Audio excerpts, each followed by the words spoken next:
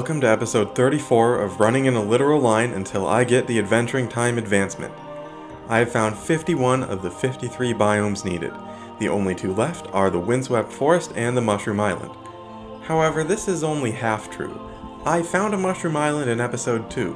My line just barely passed through 5 blocks of water that the F3 screen claims belong to the mushroom fields biome, but the advancement didn't count it. So here I am, running through forests, valleys, and meadows.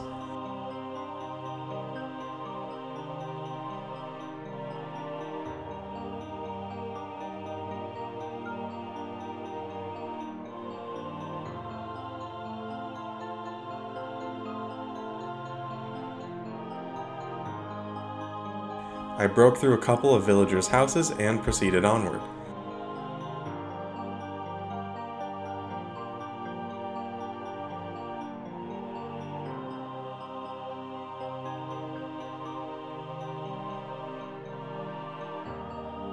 Since iron is starting to run low and I didn't want to mine again, I'm avoiding breaking blocks when possible. This means pillaring up and climbing on top of trees.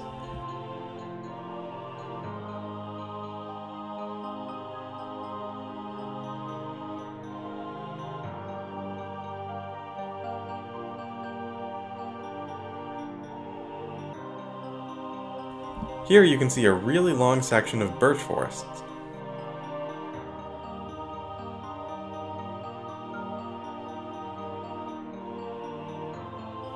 That became a dark forest. Dark oak trees have huge canopies, which are ideal for running across.